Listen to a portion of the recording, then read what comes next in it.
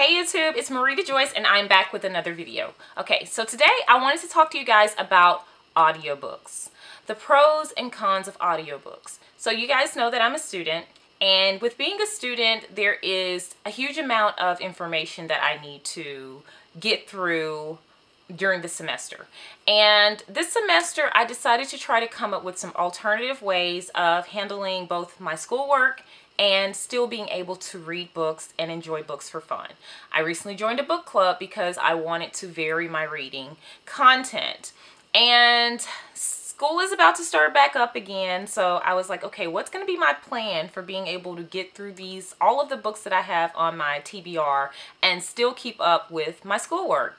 One of the things I looked into was audiobooks. Audiobooks are great. This morning I started listening to The 7 Husbands of Evelyn Hugo, and one of the things I realized was that I could do more. You know, I could get through more books. Like, I'm generally reading 3 to 4 books at a time. If I could do part of those books like with physical copies and the other half audiobooks, I would get through a lot more books a lot faster, and I would still be able to balance my schoolwork. This morning I woke up, I cleaned the kitchen, I washed clothes, I folded clothes, cleaned the bedroom. I did all of that while listening to the book. In my book club, generally they give us about a month. We have about a month to read a book. That's more than enough time to read a book. But what I find that happens, a lot of time I'll get distracted.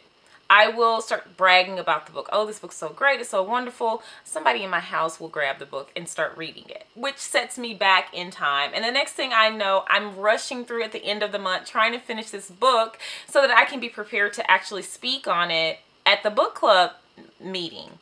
So to prevent some of these things from happening and to kind of increase the speed and the number of books that I can get to, I've decided to add audiobooks. So let me go ahead and show you the app that I use. I use Audible, and I'm currently reading, like I said, The 7 Husbands of Evelyn Hugo, and I think the author is Taylor Jenkins Reid, and you can see there on my app. I can take notes in this app. I can send out copies to other people. One of the things I worried about is the fact that I love to read a book and then give it away, or I love to loan out books. And I want to share my love of reading with other people, and so I was worried with the audiobooks that I wouldn't be able to do that. But as you can see up there, there's a little send button where you can send a copy of the book. You can send this book, you can share your progress, and you can share the link with other people. So that kind of eliminates that problem. And you can also change the speed of the book.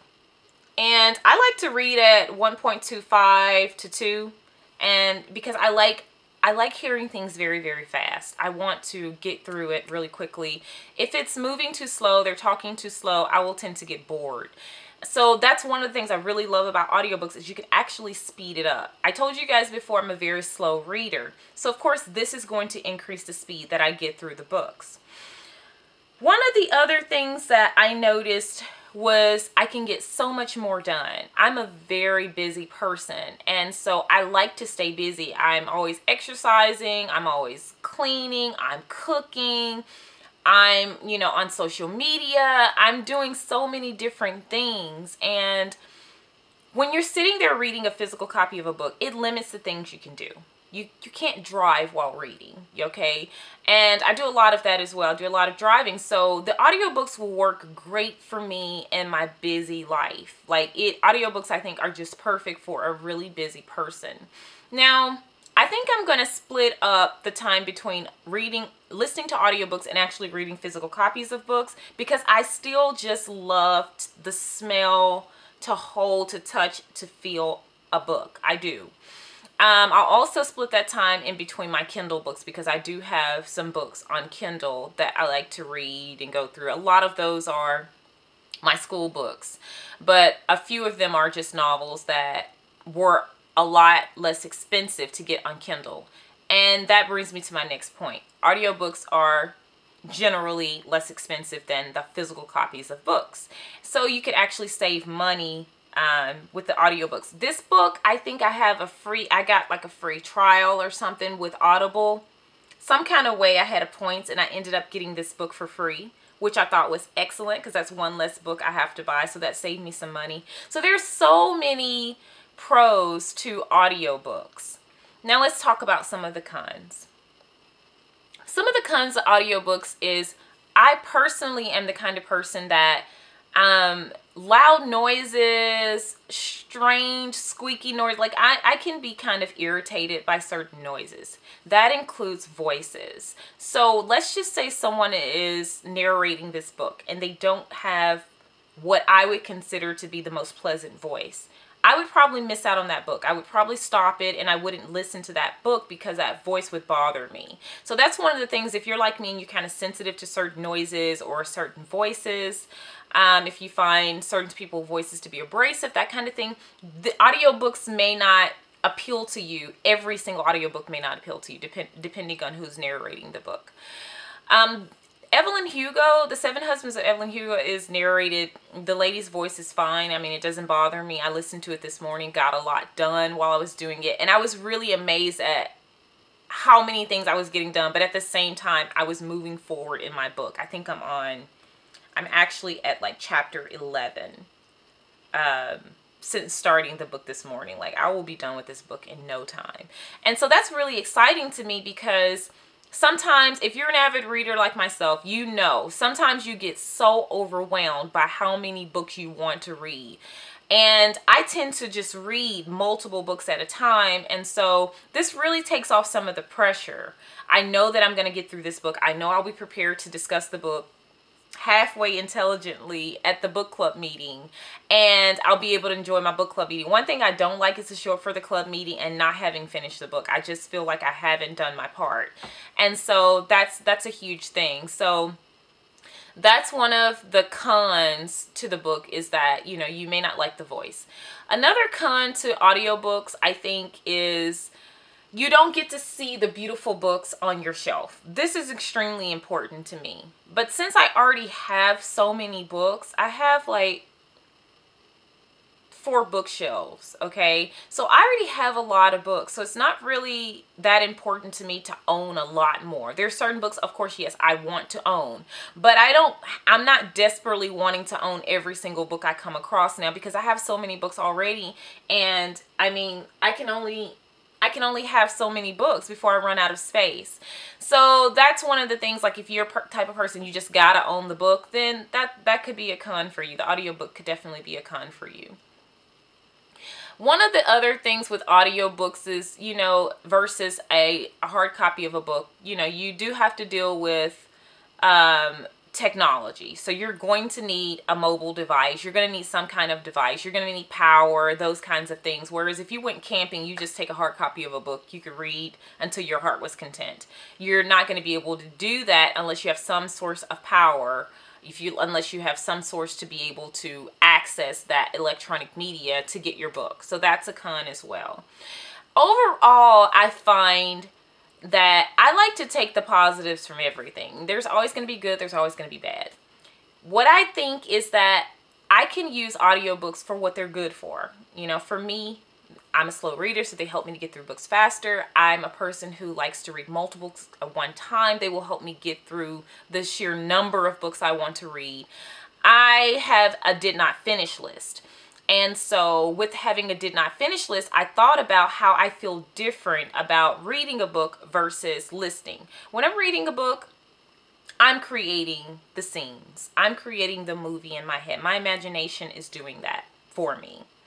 When I'm listening to a book, I still have pictures in my head, but a lot of those pictures are kind of distorted because the person who is narrating the book, to me, it's theirs. It's the writers and it's the narrators. It's not mine. So I don't really invest a lot of mental energy and imagination into creating these worlds in my head with this book, because I feel like it's not really mine. When I read a book, I own it. I feel like it's mine. I create these worlds. I have certain imaginations. I let my imagination go wild with the book. I fill in gaps. I even sometimes create my own stories based on the author's story. I'm just going to be quite honest with you. I love world building. I love to ask what if. I love to ask myself questions. Like after I read a chapter, I'll start asking myself all of these questions, which will lead my imagination on to a whole nother story that's even outside of the book. And I'm sure some of you guys probably do that as well. So it's different listening to a book. I don't usually put as much energy into the world building in my head. I kind of just see it almost like sitting with a good friend and a good friend telling me a story. It's their story, so I'm there to just listen and take it in. And that's how I approach audiobooks. So with it being different and with me seeing it in a different light, it's a different experience. And I think that with it being a different experience, it's something to be had. Like that's something that I need to do. Even if I don't do it full time with all of my books, just doing it sometime, I can reap the benefits of that. I can also feed my brain with a new experience. So yeah, so that's basically what I got from audiobooks. So you guys will see me listening to a lot more books on audio. And I hope that you enjoyed this video. I hope you took something from this. I will leave some links and some information in the description box for you guys in terms of different options for books, audio, and also since I do some Kindle and some online books, things like that, I'll leave some of that information about some of the resources that I use. And yeah, so that's it. So that is my pros and cons of audiobooks. I hope you guys enjoyed it. I don't feel like, oh, one other thing I want to say before I let you guys go. I do not feel like, and I know some people do, that listening to audiobooks is cheating. I've heard some talk about, well, you didn't really read it because you listened to it. In my opinion, it doesn't go as deep. I would agree that, you know, reading a book takes you a lot deeper. At least it does me, in terms of imagination, in terms of a lot of, you know, words and seeing those words, things like that, as opposed to hearing them. But I don't see it as cheating, especially if you're consuming a huge number of books and you still are actually reading books. You're not just listening to them on